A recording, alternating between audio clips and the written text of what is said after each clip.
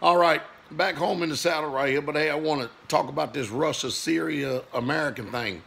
You know, in the military, we used to sing a song when calling cadence, "Here we go again." You remember that when we went over to Iraq on them trumped up charges that Saddam Hussein had weapons of mass destruction.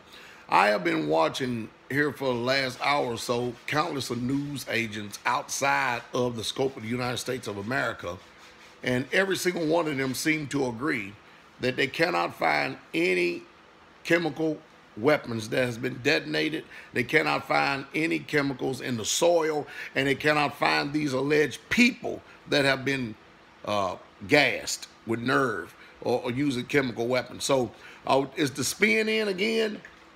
What are you hearing out there? I would like to know what you are hearing, because we all know that our government will lie to do anything they can to try to trump up charges to go into a war. We already know we are a warmongering country.